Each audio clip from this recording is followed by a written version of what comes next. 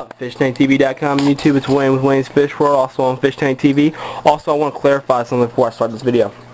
Yesterday there was a rumor going around on Fish Tank TV that Fish Tank TV was going to go away.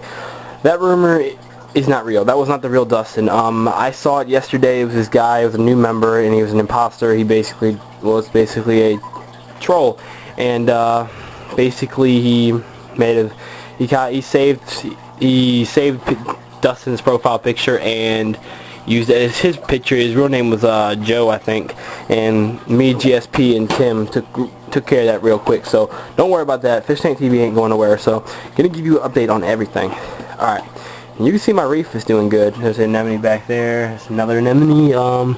You see it right there. It's kind of closed up right now. The niger trigger's right there. He's doing good. Also, I've got a few. You can't see him on camera, but I'll show you where they're at. I've got a Christmas tree worm. Right when I'm doing a video. Really? Hold on a second. Alright, anyways.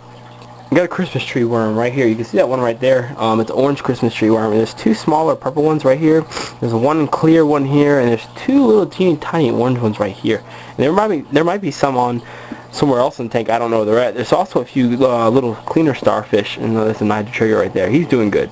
So my plan for this tank is really good. We're going to turn this thing into a reef, bring it down to the basement, really fix it up and stuff, new lighting, everything, you name it. But for right now, it's going to be on hold. We're going to work on the 125. The 125 is my main priority right now, and I want to fix that thing up right there. And you see my yellow tank's doing really good, and they're getting along fine now. So yeah, let's look at the pond. I apologize for that video getting up there or whatever, but somebody called and whatever, you know, all that stuff. Alright, so pond update. Pond looks totally different. It's getting winterized. I gotta get deicer soon. And you can see Virginia, the tree of the state of trees is no longer have leaves. I mean, some trees do, but most of them are gone. So I fed the fish already, so they probably won't come out. There goes one right there. Some comments right there. I'm gonna sell a whole bunch from next year. I hate to do it, but you know, because I raised them and stuff. They're my babies, but I'm gonna have to sell them because some things are gonna take over my pond. So let's see if they don't come up. They've already ate, and it's cold, so they're not going to eat too much. So, and forgive me, I'm getting over cold, so I had a bad one, too. But basically what happened with the pond is I took all the hyacinths and lettuces out. I just said, forget it. I'll buy a new one next year. They'll multiply like crazy. Water temperature, let's check the water temperature. You want to stop feeding your fish when it gets around 45, even the wheat germ. Water temperature is at upper 50s, so it's good, but, you know, almost time to stop feeding them. It's pretty warm. Oh shit! Oh, almost fell. Alright, it's pretty warm for November. At this time in November. Tomorrow's Thanksgiving, so happy Thanksgiving to all y'all. All you football fans, hope your teams win and stuff. I don't really follow football. Little fry in here. They're doing good. It's only hyacinth stuff I have outside. I don't know how they survived. Alright, I guess y'all want to see this. Some of y'all want to see this.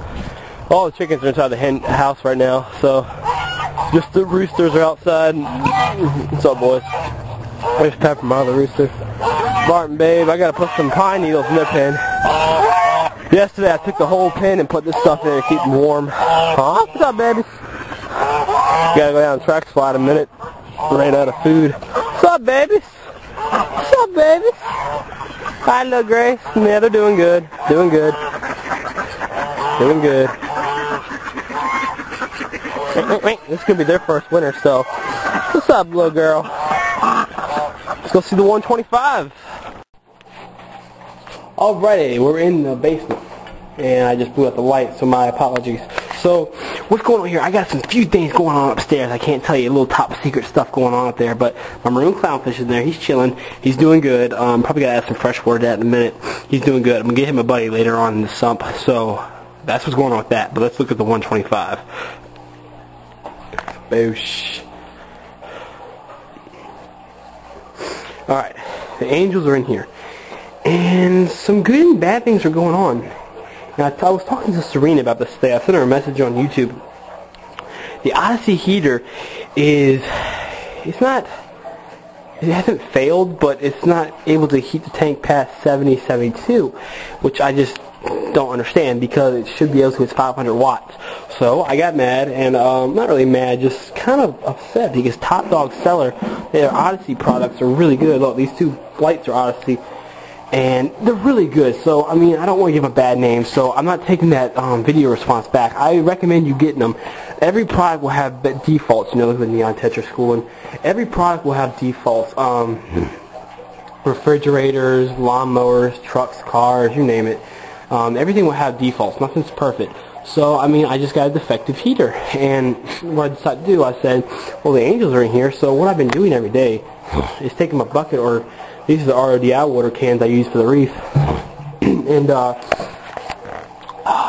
what I do is I'll take 10 gallons and put it back in here. And that pretty much keeps the water temperature at 74, and it drops back down to 70 at nighttime. So the heater is keeping it at some point. It was like 65, no, like 60 before I had the heater, and now it's able to keep at like 70. So it is doing somewhat good. So it's not a total failure. But so I got on eBay again, and I was looking around. Excuse me, I'm getting over a cold. Pretty bad one too. And I got around eBay and stuff, and Serena sent me these this link a while back, and it was Eheim Jagger heaters, two 250 watt ones, and I found a 300 watt one that's able to heat a 267 gallon tank, I believe. I could be wrong. And it's doing good. It's doing good. Really good. So I'm pumped about that. And what the heck did I just say? Oh, my bad. I had no idea what I was talking about there. But I saw an Eheim 300 watt heater, and basically what I did is I ordered it, and it's going to come in here, and it's going to heat this tank up. And some good things going on and bad things with the angels. These two, the koi and gold, I don't know if you're watching the video, but they're staying close, and I'm wondering, are they going to pair off? But here's the problem. That blushing is picking on the marbles again. She wants that dominant male. So what I'm going to have to do is I'm going to have to get one more male angel, because she's just pestering him so much. It's not good how much he's getting pestered. And you can see the serpaes, 4 out of the 5 that are in here. So that's what's going on with the tank, guys. Comment, rate, subscribe. Tell me what you think. Can't wait to get the Eheim heater. There's the ballast sharks back there schooling. It'd be cool if they breed, but nobody's bred them in captivity. I think you have to have like huge schools, and they probably go somewhere in the Amazon to breed or something. I don't know, but that's what's going on. Comment, rate, subscribe. Later.